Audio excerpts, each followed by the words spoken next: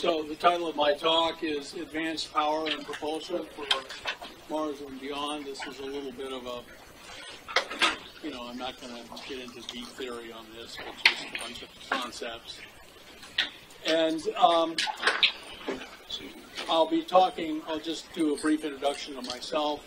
We'll talk about present technologies for power and propulsion, near-term power for propulsion in settlements, near-term propulsion, breakthrough power for heaven and earth, and then breakthrough propulsion. And then, of course, I'll summarize. Personal introduction. I'm a plasma physicist. I spent a great deal of my career working on controlled magnetic fusion energy, some work on inertial confinement. But, give me a good lightning storm and a cold bottle of beer, and I'm happy. I just moved here recently from what I call Planet Wisconsin, planet in the outer solar system, so it's very cold.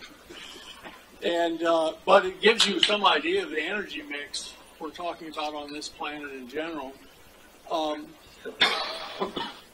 Coal is what powers most of this society on Earth. At least in Wisconsin and in the rest of the country, about 1/4 comes from natural gas, which is, of course, puts out much less greenhouse gas, so that's good. But one guy told me, he says, the future of power is coal, John. And I resented that deeply. But anyway, so then we have nuclear in Wisconsin. My joke to the person who was a big proponent of wind and solar was, in the middle of winter, I'd drive into work in the physics department where I taught at Madison College, and there'd be no wind and there'd be no sun, and I'd say, Josh, there's no wind, sun, wire the lights on. And it turns out it's natural gas and nuclear and coal. So that's what we have now for power. Our present propulsion technologies are based primarily on combustion. That's what we do the heavy lifting with. Solar was one of the first sources of space power to provide power for propulsion. Fission and radiothermal generators as power have been demonstrated for space. Fusion is the power of the sun and the stars, and it is being harnessed on Earth. However, it's not to make power, it's to make money. So I'll explain that in a minute. The trouble began with Prometheus, who felt badly for the human race that we didn't have anything to keep us warm at night in the cave, so he gave us fire. The gods were furious with him for doing that, knowing that this would lead to global warming later.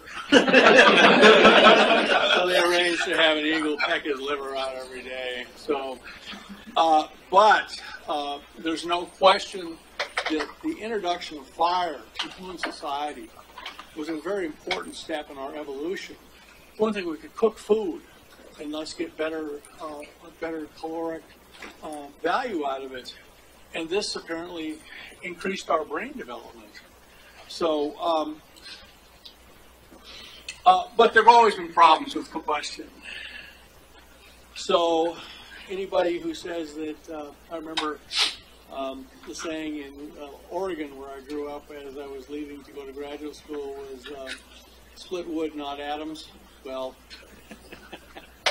it's much better to split atoms, as it turns out. So, anyway, we are facing, apparently, global climate change.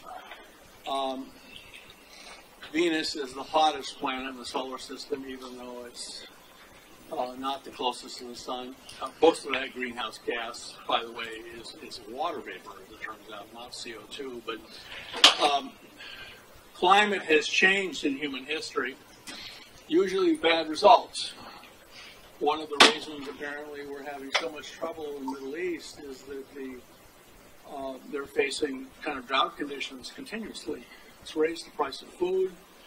poor suffer, they can't afford to live, and so they cause revolts in several places that already had unstable politics. So I wrote a book about this back in 2001, and I said the human race is predisposed to misery and mindless bloodshed even without a climate change.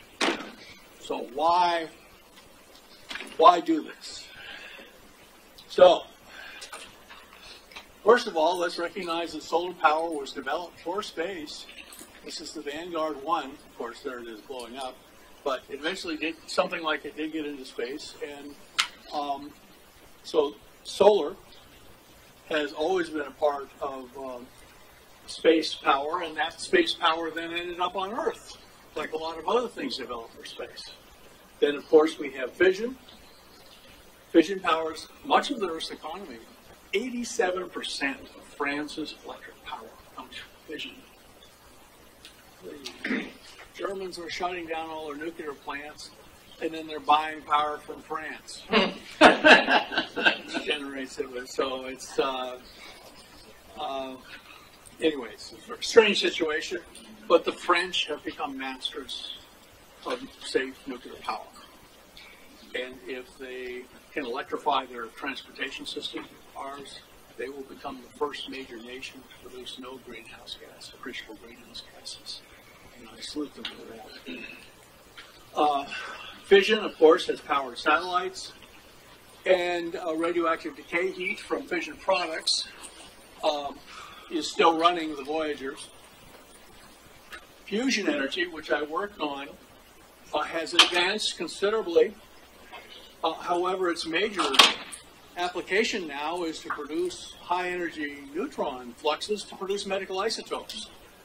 Fusion is the basis for a very profitable industry now, and that, it turns out, is headquartered in Wisconsin, Phoenix. So, also, there's a dirty little secret about magnetic fusion that no one talks about much, and that is the 14 MeV neutrons from fusion tear all the structural steel apart in a nuclear reactor. So trying to produce many times break even in a tokamak or something is just ruinous to the structure. They're going to have breakthrough in materials to allow that. But we have fission right now. Solar fission and RTG can provide very useful things for a Mars settlement. Fission can provide reliable site power for bases independent of weather. It's amazing how the planet with so little atmosphere has such terrible weather, but Mars does. And so also you can provide solar for many facilities and outposts. RTGs can provide backup power, emergency power for outposts and even human outposts. And fission power plants, we have them good enough, they can expand human habitation to the outer solar system. I have shown here a Mars global dust storm. That means you can't power a Martian settlement with solar. You put everyone at profound risk. The astronauts have already weighed in on this and said they will not go to Mars without fission power. And also, if you're stuck in a 6-month global dust storm, there's nothing nicer than to have at least one enclosure everyone can retreat to with an RTG there that has no moving parts and puts out a lot of heat in addition to power. You can run your microwave oven for your croissants and cuddle up to it at night so you can get a good night's sleep. So that was depicted in The Martian. So, what do we have right now as far as propulsion? Well, it hasn't changed much from the 60s. Boxed hydrogen fuel is still the best thing, but also that can be made anywhere where there is water, and there's a lot of water out there. Hydrogen is the most abundant element in the universe, and helium is the next. And the third most abundant element is oxygen. So water is the most abundant chemical compound in the universe. It's a great way to store hydrogen. So if you have if you find a bunch of water, you can make LOX hydrogen by electrolysis. Now, that hasn't stopped people from trying to improve on this with fluorine hydrogen propulsion. I bring this up because I want to make the point that not everything that can be done should be done. They tried to make fluorine hydrogen propulsion work, and it was just too toxic and too dangerous to be of any practical use. I worked with some people at Sandia Labs who were working on fluorine hydrogen for lasers, and they were told by their management that if anything goes wrong, stay in the control room. It's the safest place in the facility. The facility was out in the middle of a desert on a hilltop, and the account they gave was they're running this thing, and then something goes wrong, and all the lights light up red, and then there's a rather sharp explosion. So they all looked at each other and sat there because that's what they were told by management to do. And then there was another explosion. They all looked at each other again, and the third explosion, they all got up and ran from the control room and got out of the building, and as far away from them as they possibly could. So fluorine is just one of those marvelous things that is more trouble than it's worth, even though it, in a one-dimensional sense, gives you great performance. Now, for more advanced propulsion, we're going, of course, heavily to electric propulsion. It's been a great revolution over the last couple decades. We have, of course, the Hall thruster using xenon. A really nice piece of plasma physics. I salute whoever got it going over there in Russia. And, of course, then the Cold War ended, and they sold them all these space-tested thrusters to us. There's also the Vasily plasma engine, which is a variant on fusion reactor mirror. That also appears to work. I myself made a contribution that's now recently been appreciated. The MET, or microwave electrothermal thruster, using water as the propellant. I invented it and got a nice patent on it, but of course the patent ran out, and the patent wasn't owned by me, it was owned by the company that funded the research. So, but it's now being flown in space by Momentous, and that's about as much satisfaction as any plasma physicist can expect. He invents something that ends up in space. And just to demonstrate, I'm going to drink some rocket fuel. And of course, I've shown Mars there with its northern polar cap, which is ice. That's our fuel depot. You can refuel at just about any place in the solar system for a water-based thing. The Hall thruster is very nice, but uses xenon gas, which is rare and very expensive. So we're getting good performance out of Momentous. It's so good they won't tell me how good it is. So they hired me as a consultant. So. Anyway, now, advanced power for heaven and earth. Fusion has gotten good enough that it can start impacting our long-term energy planning. Not as a pure reactor, for reasons I described. The neutron flux is just ruinous for the structural of any fusion reactor. But at lower levels, below Q equals 1, you can use it to transmute nuclear waste from fission. So that it is now 50-year waste instead of 10,000-year waste. This changes everything.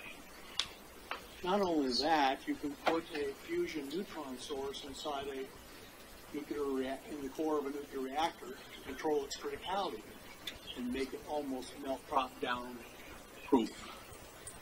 So the two problems with fission, meltdown of high-level waste, can be solved because we now have fusion technology. So I hope that will be making an impact over the next 10 years. My opinion, the energy economic problem on Earth was solved by hybrid fusion fission. Don't eat your children. Now, ultimately, we will get fusion power using dehelium-3, where instead of neutrons, it emits charged particles. This is, of course, all the helium-3 is on the moon.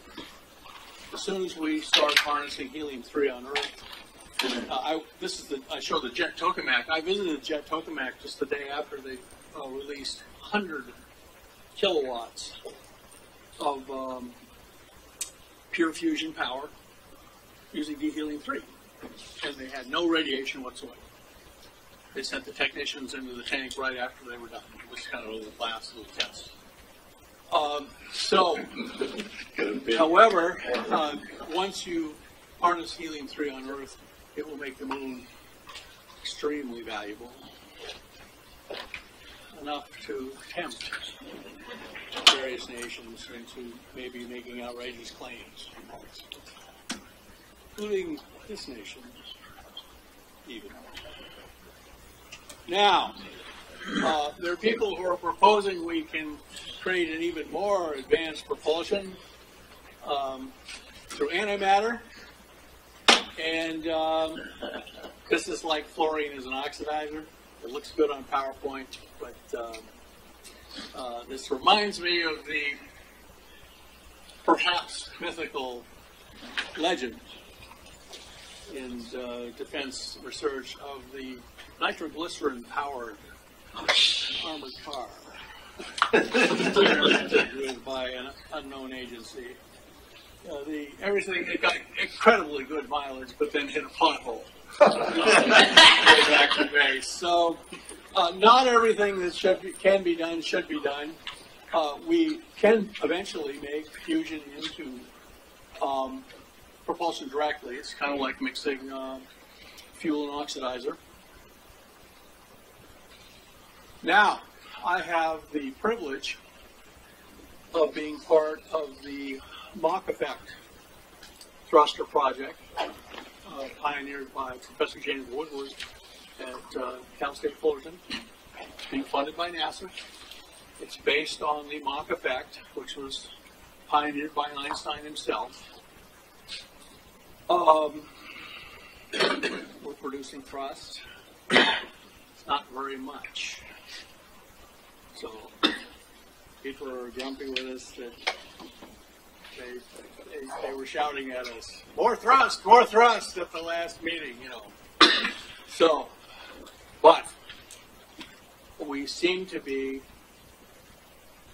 producing thrust from this interesting effect, first predicted by Einstein. And so, if you want to know the very basic theory, is that the Mach thrusters generates thrust by transferring momentum to the surrounding space-time, which is connected to all its surrounding masses. So it's not really violating any conservation of momentum or anything. But anyway, stay tuned for hopefully more thrust. The captain has ordered more thrust. Now, ultimately, of course, we want control of space-time. We want to become spacefaring. We want Mars to be the gateway to the stars. And we need to be able to control space-time structure somehow. hopefully with electromagnetism. I was content for a while that I had invented this water-based plasma thruster, and it worked pretty well. And but what would be even better than using water as propellant is space-time itself. Now, there are a lot of people working on this in string theory. Well, they're not working on space propulsion. I am working on space propulsion. They are working on who knows what. But anyway, they're trying to develop through string theory, supersymmetry, other advanced theories, ways that you can couple space-time to electromagnetism. And I just got done presenting my own work on that to the American Physical Society meeting. And turns out, at least in my theory, the answer is 42.85, 03. The answer to life, the universe, and everything.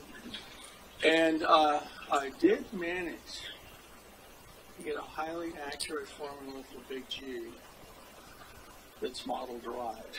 So I presented that. As I got to the meeting, I was deeply afraid that I would be ignored. But to my delight, I was met instead by an angry mob. Torches and pitchforks. Hey, somebody has to do this. I'm just trying to get to Mars cheap and quick.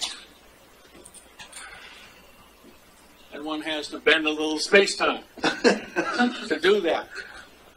So anyway, I got big G.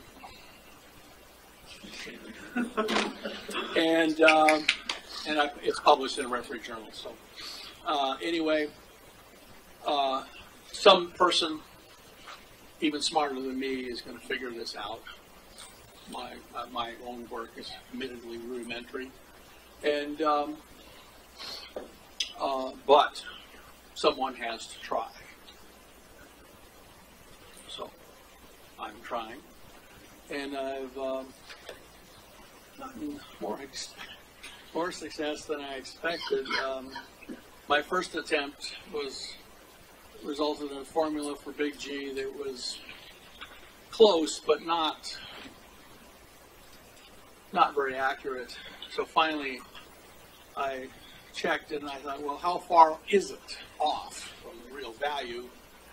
And it was off by exactly a factor of 137, which is a fine structure constant. So I remember like an electric shock going through me. I thought, oh my God, now I'm in terrible trouble. So anyway, now, once you can mess around with space-time, there are people around saying that you can derive power from the zero-point energy, the zero-point fluctuation energy in the vacuum. However, if you follow Andrei Sakharov's interpretation of gravity using zero-point, this is basically equivalent to creating a black hole and then feeding it things you don't need in your basement. Kind of like little shop of horrors. You know, and you ask yourself, what could possibly go wrong with this power source? So I discourage people from trying to create black holes and harness power from them. Not everything that can be done should be done. So now, why do we actually want to become spacefaring? Well, the ultimate goal, I think, is there is a community of intelligent peoples in the cosmos, and we should seek to take our place in that community. That doesn't mean it will be boring. The good news is they're probably a lot like us, and the bad news is they're probably a lot like us. So, but if we want to become spacefaring, we should restore the Earth also. It would be an excellent character reference, I think, to other species to show them that we haven't trashed our own planet.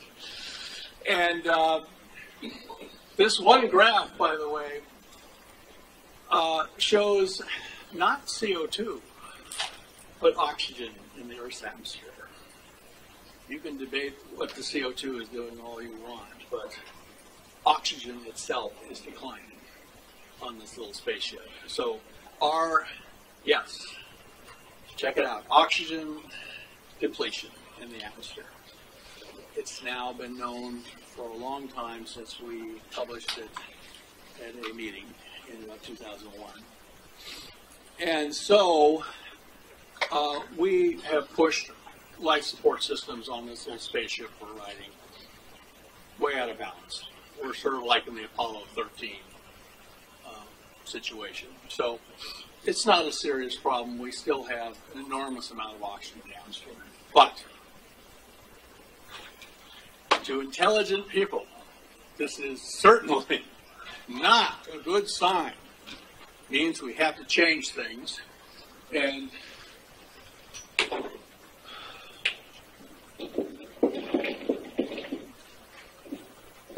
this should be the basis for all of our power.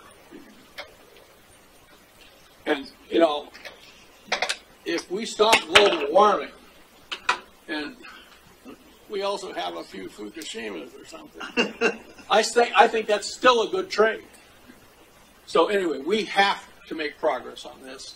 And I believe the technologies we'll be developing for space, for Mars colonization, will help us do that. I want you to know that the Earth has a tremendous capacity to heal itself and help. Look, I mean, the Permian extinction happened. The Chicxulub asteroid hit. And the Earth recovered. It can recover from us. So, I mean, I worked at the Kennedy Space Center, and we had all these alligators. And in the 60s, they were considered on their way to extinction. I mean, the alligator was voted least likely to succeed in its high school yearbook. Nobody thought it could coexist with humans in the modern world. And the bald eagle, they thought probably the same way. But both of them have roared back, especially the alligator, gone from being endangered to being dangerous. And people reforest places. You can reforest places. It makes oxygen, which is good. So all of this talk like we're going to fall off some climatic cliff in 14 years is only if we let it happen. So, summary.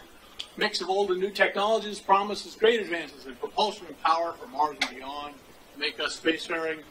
We should use these technologies to also restore the Earth to a healthy biosphere. It can be done. Go back.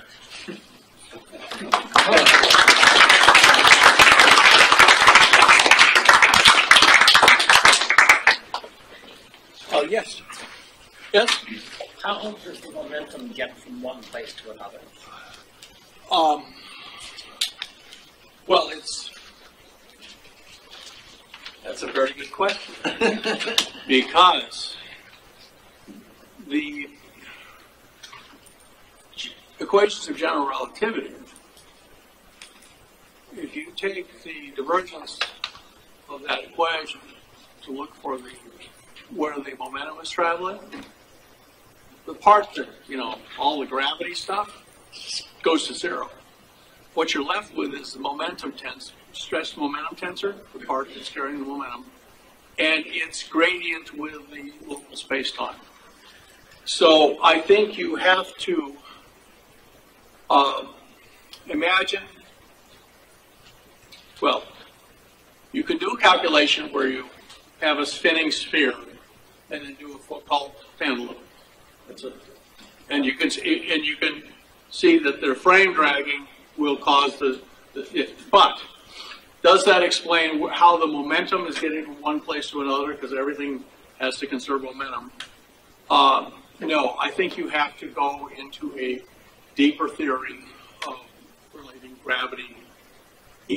Electromagnetic fields transfer momentum like nobody's business. We know that. Gravity fields, despite the fact that you can have two double stars orbiting each other, they're obviously transferring momentum, but you can't really find out where the momentum resides in the gravity field because there is no gravity energy stress tensor. So you have to kind of go beyond that to come up with an electrodynamic theory such as Sakharov's 0 point to have the underlying basis for gravity to be something electrodynamic, because electrodynamics transfers momentum very well. And I believe that once you do that, you'll see that things that look like they're creating momentum here are actually compensating for it elsewhere in the universe.